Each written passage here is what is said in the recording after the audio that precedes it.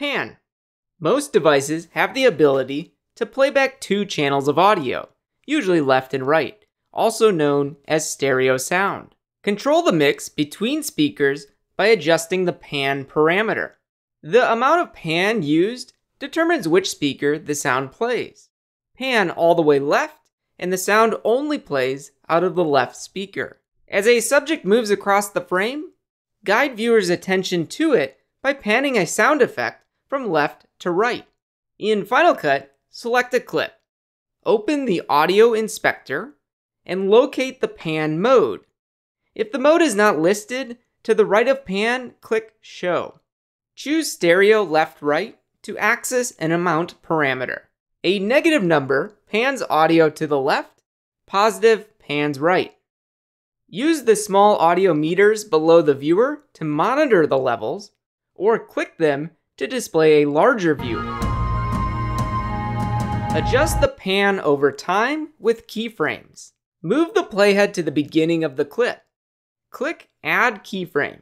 Move the playhead and adjust the amount again. That's it! The audio is now panning from right to left. In this clip, a ball is bouncing across the frame, and we want the audio to pan with the ball. To prepare, press M to add a marker each time the ball hits an edge. Next, use Ctrl A to show audio animation. If pan is not listed, head to the inspector and select a pan mode. Click the disclosure button to see the pan amount. Option click to add a keyframe. Notice how the skimmer snaps to the next marker, making it easy to add the additional keyframes. Final Cut is mostly non-destructive. This means you can experiment without the original content being modified.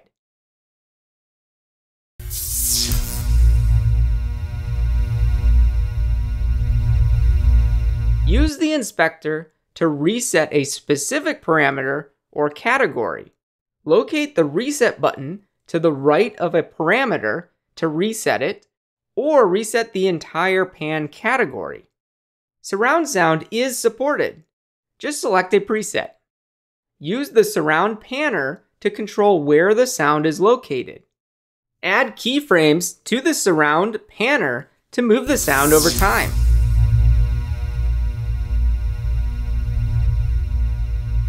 Verify your project is set to surround audio to monitor surround levels.